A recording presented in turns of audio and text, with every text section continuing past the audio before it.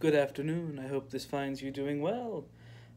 I'm back with some more Harry Potter themed stories to read to you today. Today I'm going to read one story out of the tale of the Beedle the Bard. This is my own personal copy and fun side story. This book was released in 2008, and my parents and I both got each other this for Christmas. In fact, they wrote in my copy here at the very beginning, Christmas 2008, to David, from two muggles to another, all of whom love Harry Potter. Happy reading. Love, Mom and Dad. So, just a fun, sweet little thing. So, I miss my parents very much, and hope to see them again soon. And until then, stories and magic keep me going. So, today I'm going to read the first story from the Tales of Beedle the Bard, and that is The Wizard and the Hopping Pot, to be followed by commentary by Albus Dumbledore.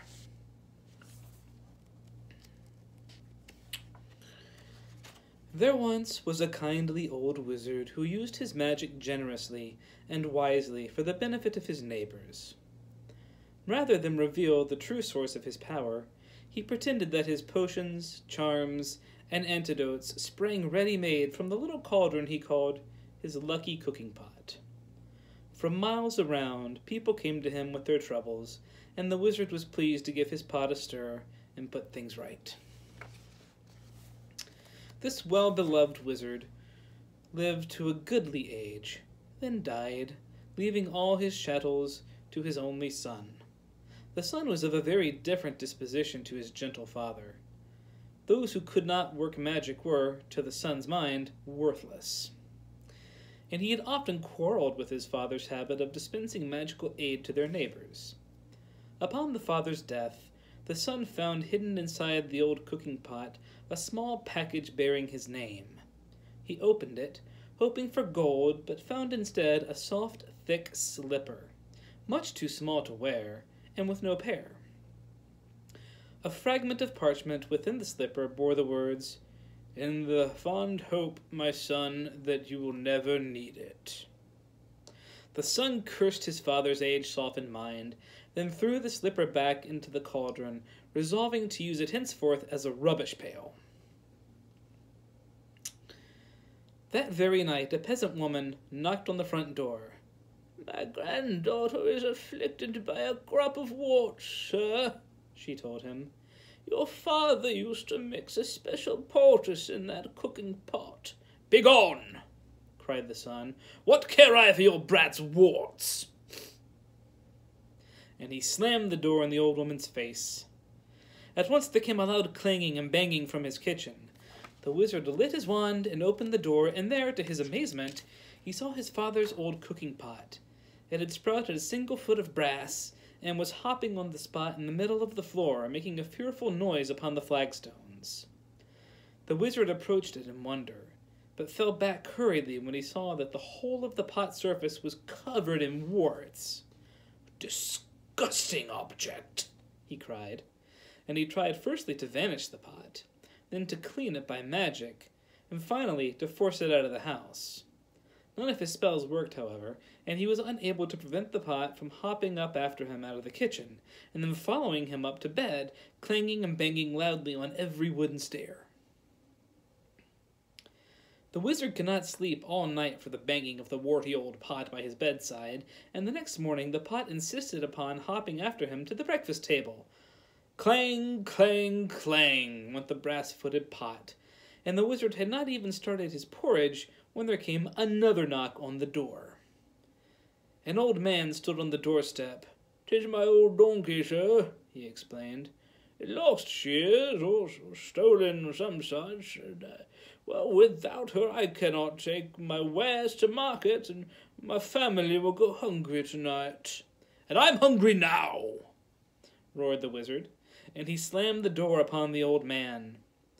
Clang, clang, clang, went the cooking pot's single brass foot upon the floor.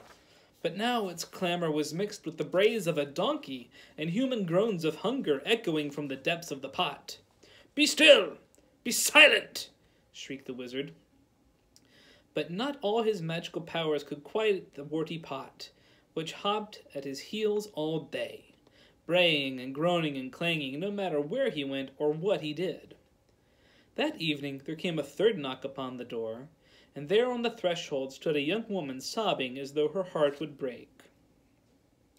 "My baby is grievously ill," she said. "Won't you please help us? Your father bade me come if troubled." But the wizard slammed the door on her, too. And now the tormenting pot filled to the brim with salt water, and slopped tears all over the floor as it hopped and brayed and groaned and sprouted more warts. Though no more villagers came to seek help at the wizard's cottage for the rest of the week, the pot kept him informed of their many ills. Within a few days it was not only braying and groaning and slopping and hopping and sprouting warts, it was also choking and retching, crying like a baby, whining like a dog, and spewing out bad cheese and sour milk, and a plague of hungry slugs. The wizard could not sleep or eat with the pot beside him, but the pot refused to leave, and he could not silence it or force it to be still. At last the wizard could bear it no more. "Bring me all your problems, all your troubles, all your woes, then," he screamed, fleeing into the night with the pot hopping behind him along the road into the village. "Come, let me cure you, mend you, and comfort you. I am my father's cooking pot, and I shall make you well." And with the foul pot still bounding along behind him, he ran up the street, casting spells in every direction. Inside one house, the little girl's warts vanished as she slept. The lost donkey was summoned from a distant briar patch and set down softly on its stable. The sick baby was doused in dittany and woke well and rosy. At every house of sickness and sorrow the wizard did his best, and gradually the cooking pot beside him stopped groaning and retching, and became quiet, shiny, and clean. "Well, pot?" asked the trembling wizard as the sun began to rise. The pot burped out the single slipper he had thrown into it, and permitted him to fit it onto the brass foot. And together they set off back to the wizard's house, the pot's footstep muffled at last. But from that day forward, the wizard helped the villagers, like his father before him, lest the pot cast off its slipper and begin to hop once more. And now a word from Albus Dumbledore on the wizard and the hopping pot. A kind old wizard decides to teach his hard-hearted son a lesson by giving him a taste of the local muggle's misery. The young wizard's conscience awakes, and he agrees to use his magic for the benefit of his non-magical neighbors. A simple and heartwarming fable, one might think, in which case one would reveal himself to be an innocent nincompoop. A pro-Muggle story showing a Muggle-loving father as superior in magic to a Muggle-hating son is nothing short of amazing that any copies of the original version of this tale survived in the flames to which they are so very often consigned. Beedle was somewhat out of step with his times in preaching a message of brotherly love for Muggles. The persecution of witches and wizards was gathering pace all over Europe in the early 15th century. Many in the magical community felt, and with good reason, that offering to cast a spell on the Muggle next door's sickly pig was tantamount to volunteering to fetch the firewood for one's own funeral pyre. "Let the Muggles manage without us," was the cry, as wizards drew further and further apart from their non-magical brethren, culminating with the institution of the International Statute of Wizarding Secrecy in 1689, when wizardkind voluntarily went underground. Children being children, however, the grotesque hopping pot had taken hold of their imaginations. The solution was to jettison the pro-Muggle moral, but keep the warty cauldron.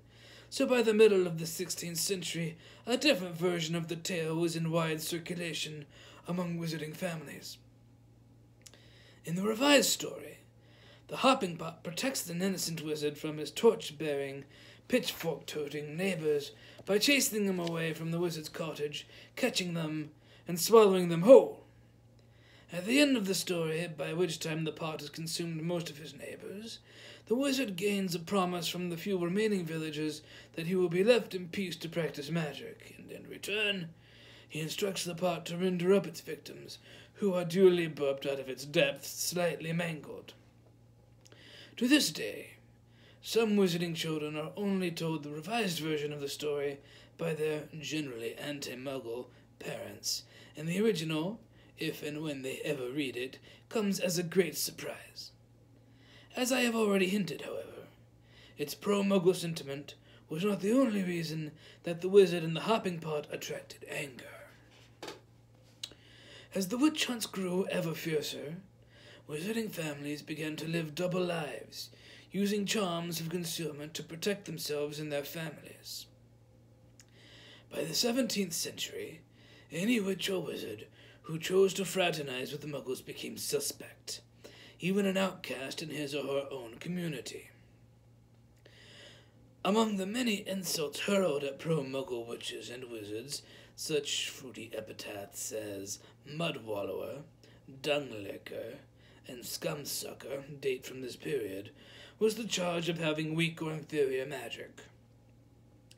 Influential wizards of the day, such as Brutus Malfoy, editor of Warlock at War, an anti-Muggle periodical, perpetuated the stereotype that Muggle lover was about as magical as a squib.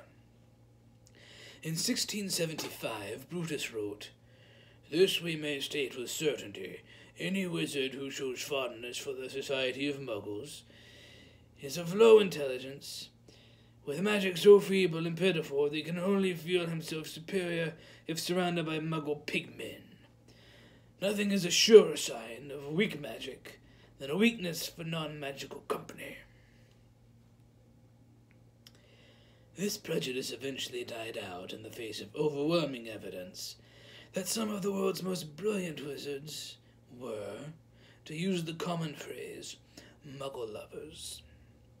The final objection to the wizard and the hopping pot remains alive in certain quarters today. It was summed up best, perhaps, by Beatrice Blixsom, author of the infamous Toadstool Tales. Miss Blixsom believed that the tales of Beedle the Bard were damaging to children because of what she called their unhealthy preoccupation with the most horrid subjects such as death, disease, bloodshed, wicked magic, unwholesome characters, and bodily effusions and eruptions of the most disgusting kind. Mrs. Blixsom took a variety of old stories, including several of Beedle's, and rewrote them according to her ideals, which she expressed as filling the pure minds of our little angels with healthy, happy thoughts, keeping their sweet slumber free of wicked dreams, and protecting the precious flower of their innocence. The final paragraph of Mrs. Blixom's pure and precious reworking of The Wizard and the Hopping Pot reads as follows. "Then the little golden pot danced with delight, hoppity-hoppity-hop, on its tiny rosy toes. Wee Willikins had cured all the dollies of their poorly tum-tums, and the little pot was so happy that it filled up with sweeties for Wee Willikins and the dollies. But don't forget to brush your teethy pegs," cried the pot. And Wee Willikins kissed and hugged the hoppity pot, and promised always to help the dollies, and never to be a grumpy wumpkins ever again. Mrs. Blixom's tale has met the same response from generations of wizarding children. Uncontrollable retching, followed by an immediate demand to have the book taken from them and mashed to a pulp. Until we meet again.